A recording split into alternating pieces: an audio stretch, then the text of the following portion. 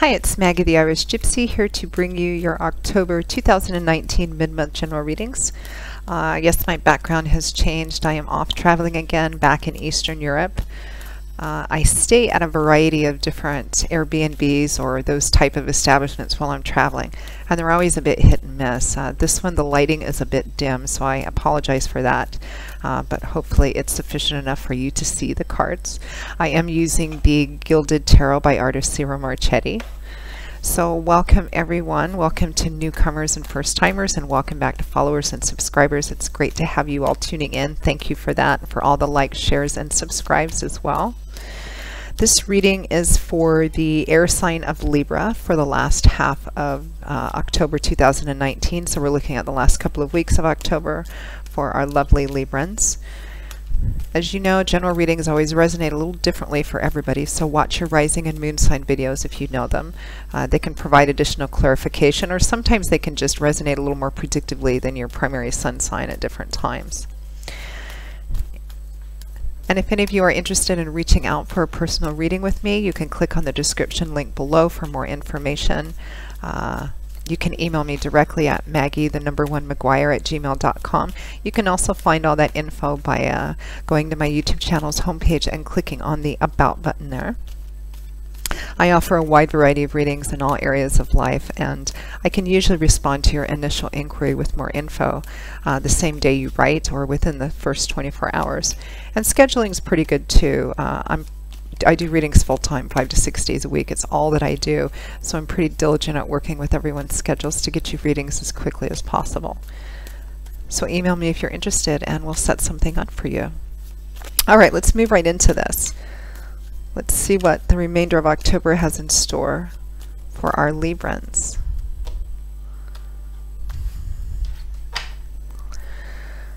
Okay, Libra, we begin with the Ace of Swords, followed by the Ten of Wands.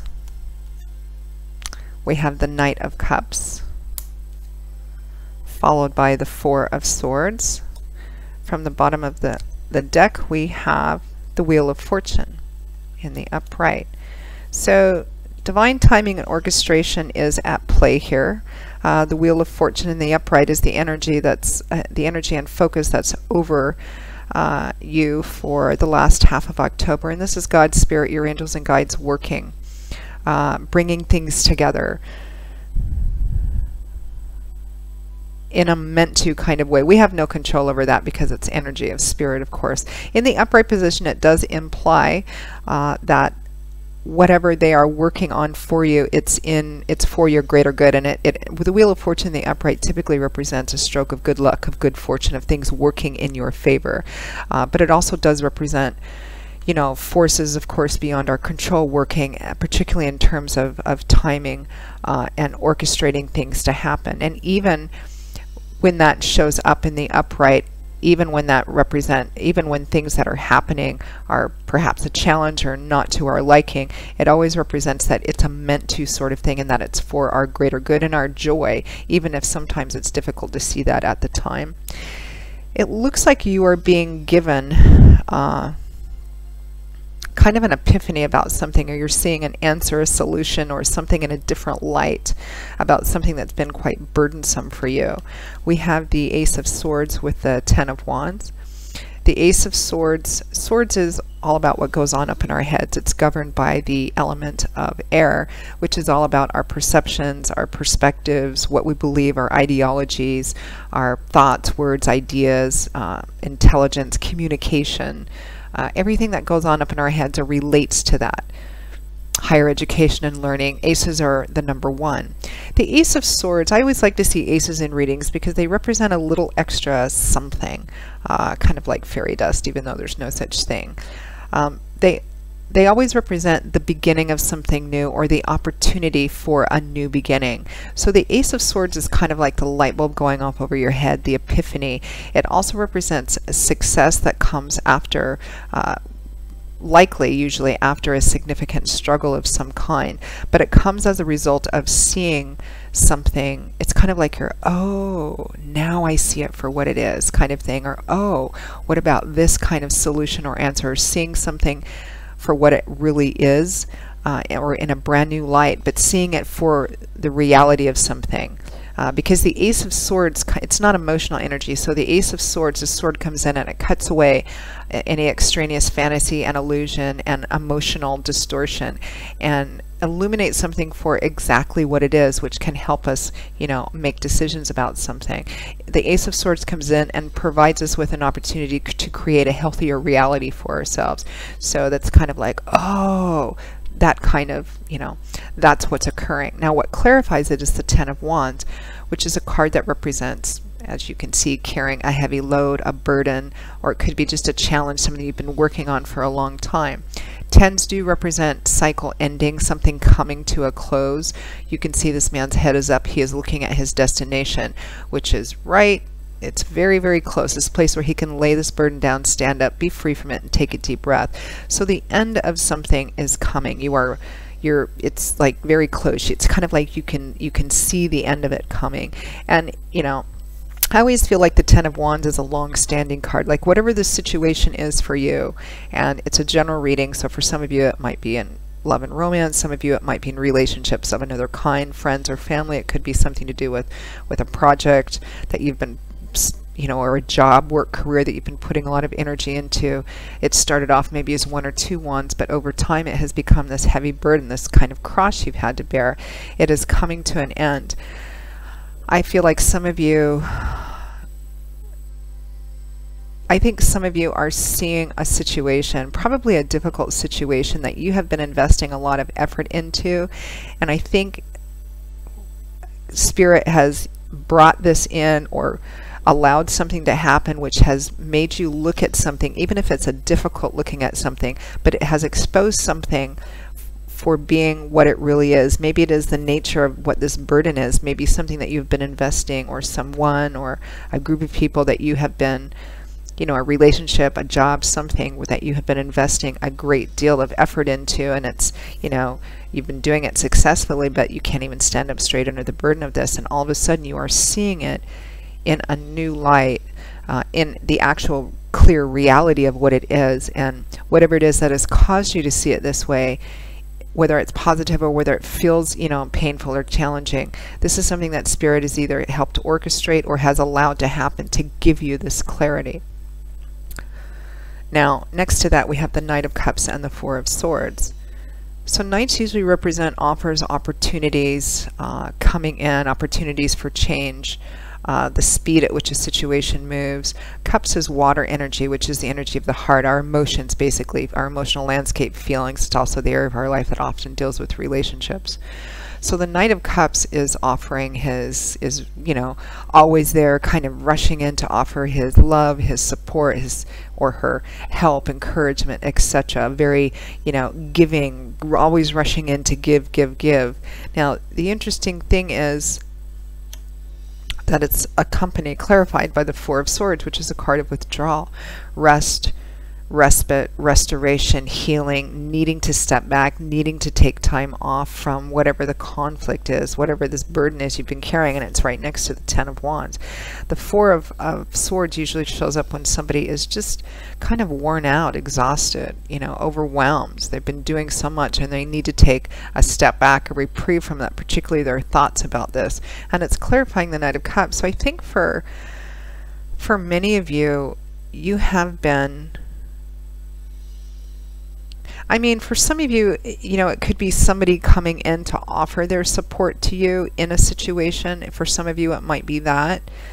For others of you, it might be you offering your help in a situation. But I think for many of you, this is actually your wanting to, or making the decision to withdraw from a situation where you have already been giving and giving and giving, or you're always there to kind of give in, to give to somebody. It could be, you know, a work situation, it could be a relationship, romantic or otherwise, where, you know, the burden has come from something goes wrong, or there's a crisis and you rush in to kind of save the day and help, but it keeps going on over and over and over again until over time it's become this burden, and you're seeing or making the decision or thinking, you know, I'm seeing this for actually what it is, and I'm done with this. I need to withdraw from being always kind of being the one to come in and help and give and solve everything and put out the fires and all of that kind of stuff. I feel like something has occurred to make you see this. For example, for some of you, it may be a personal relationship, romantic or friends or family or otherwise, where, you know, the person always seems to go through this cycle of something happening and they need someone to come in and rescue them or fix it or help, or, you know, and you're just always kind of rushing in to do that or coming in to do that. And it's, you know, over time it's become this burden, and something has happened. Maybe something difficult, but what it has is kind of cleared the manipulation or the emotional distortion around it and allowed you to see exactly what it is, perhaps a codependent, unhealthy, uneven sort of relationship, regardless of what area of your life it's resonating in. Let's pull a card or two about that. But Spirit has allowed this to happen, either has orchestrated this to happen or has allowed this to happen so that you can get the clarity from it, so that you can, you know, with your eyes open, make the decision to either stay in the cycle or withdraw from it, because it looks like it's just worn you out or depleted you in some way.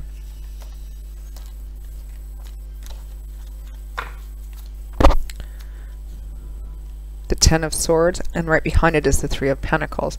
So the Ten of Swords is often the betrayal card, or the card that represents feeling stabbed in the back, maybe, or thrown under the bush, or the bush, thrown under the bus, thrown over the bush and under the bus. You know, it's a card that represents a lot of, you know, a fair amount of pain, you know, something happening unexpectedly to you, deep disappointment, or being betrayed or cheated on or taken advantage of, or finding out that you were taken advantage of or exploited in some way. Another 10 here. The Ten of Swords represents too. The positive aspect to this is you can see there's I mean, it allows whatever it is that caused this man to be face down on the ground, it's over. And again, it's allowed for clarity. Albeit painful clarity, but clarity. And there is a golden light shining through this. It's a healing light. It's time to get up, brush yourself off, and go, okay, this is what it is, and now I can actually see clearly, and I can remove myself from this. There's a new day dawning. The sun is rising in the background, and the animals are beginning to return to the scene. I mean, the Ten of Wands and the Ten of Swords are the two really challenging tens to have, because, you know, they represent a really heavy burden coming to it, but they represent whatever it is coming to an end. Now, the Ten of Swords was accompanied, or the card behind it was the Three of Pentacles, which is a card of teamwork, of working together, compromise and negotiation towards one common goal. Everybody having one common goal, or thinking they have one common goal, and everybody kind of working towards that goal, contributing their own, you know, resources, ideas, etc. So, you know, what it looks like, Libra, is that you were contributing, working, investing a lot of, you know, time, effort, money, love, etc., whatever it is, into something with another person or other people. You thought everybody else was on board with the same motives, doing the same thing. Something has happened that was perhaps very painful or very difficult or very challenging.